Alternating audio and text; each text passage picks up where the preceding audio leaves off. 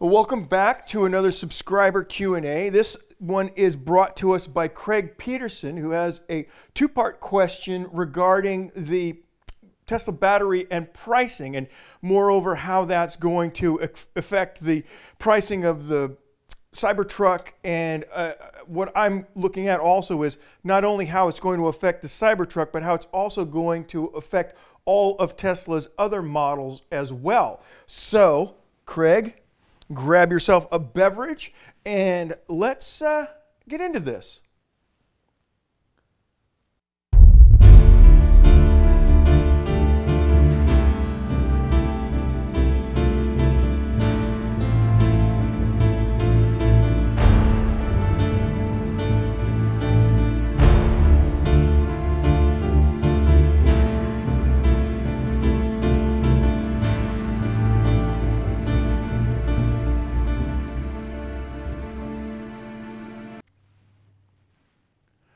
So I think a good place to kick us off here is that Craig is absolutely correct in that there aren't a lot of people that are discussing the battery and pricing and that type of a thing as it relates not only to Tesla's Cybertruck, but also to the other vehicles in its lineup.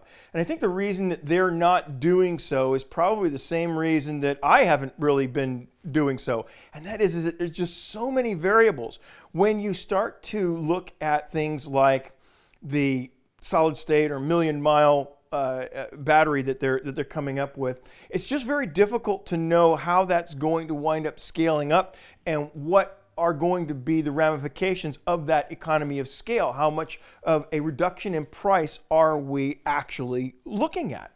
And so the thing that Craig points out is he's looking at the Tesla Model 3. And I think that it's wrong to look at just one of the Tesla models. I think that what you have to do, if we're going to start discussing the ramifications of pricing, I think we have to start looking at all of the vehicles in Tesla's lineup. Now, the trouble ahead that I can see for Tesla in that regard is that as the prices of the batteries come down, you're talking about taking the most expensive component in the vehicle and drastically reducing its price. And the problem that they're going to have is that currently, if you have a well-equipped Model 3 versus a decently equipped long-range Model S, you wind up having that $30,000 range there, and that's considerable. So it's like, oh, well, if you're talking about range and a little bit of extra size, that $30,000 difference is a big jump. But as the battery prices start to come down, you're going to start to see the difference in pricing on these cars reduce.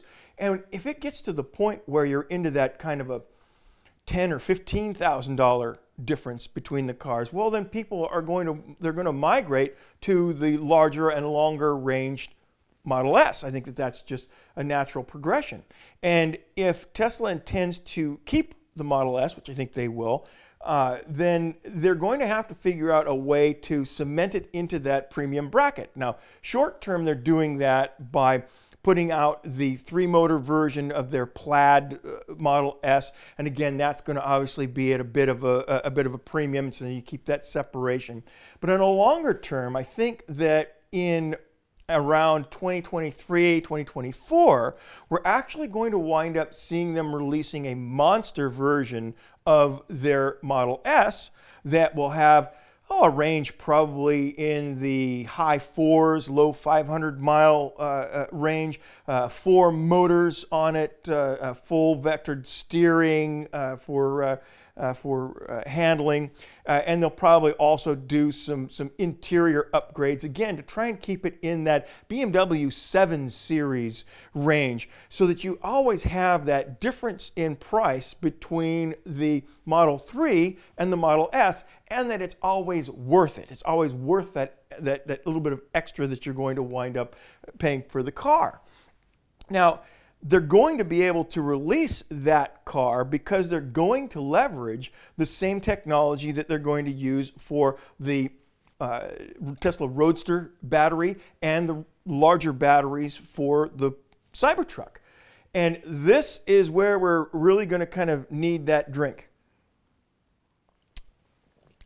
We mentioned that the Cybertruck is going to have, when released, a range of 800 miles. Now, before you get too excited about that, what you have to understand about that is that all that really means is that it's going to have a range of about 240 to 300-ish miles when towing. Again, it's all going to depend on what kind of a trailer that you're towing, but we've also already seen several towing videos of people using the Model X for towing. And this gives us a good idea of what we're going to be looking at when we're looking at the Cybertruck as far as terms of towing. Now, a Model X that gets 320 miles of range winds up being reduced to about 100 miles of range once you hook a trailer to it. Now, nobody is going to accept a Cybertruck with a towing range of 100 miles. That's not going to happen. And so now what we need to do is we need to take a closer look at those two vehicles as far as what their capacities are. And none of this technology exists in its own little box. It's all dovetailed together. I don't think that we would be talking about Cybertrucks and their batteries at all if it wasn't for the Model 3, the Tesla Semi, the Roadster. All of these have technologies that are meshed very closely with the upcoming products that we're seeing from Tesla, especially now the 3-motor version of the Model S, and again, also as we discussed, as those battery prices start to come down. So let's take a look at what we already know about the Model X and towing. And so this is a Model X towing a trailer. So this is from a video that I chose because I thought that it typified what's going to be kind of an average towing rating for the Cybertruck. We're looking here at a trailer weight. They weighted down this horse trailer to 4,460 pounds, and that gave a total vehicle weight of just under 10,000 pounds, 9,800 and change. And so though it's pretty high for the Model X, I think that it's pretty typical for what one is going to expect in the Cybertruck. And so in the case that we have here, it reduced the Model X's range from 320 miles down to a range of a little over 100. Let's go ahead and call it 120 to make the math easy.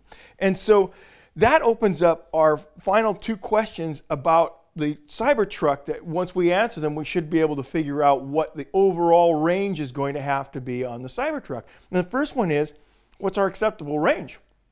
And then the second one obviously is, how efficient is the Cybertruck? Well, so the first one, what's an acceptable range for towing? Well, obviously it's not 120 miles. That's not going to work. Is it 240 miles? It's closer. Yeah, that's closer. 360 looks a lot better, all right?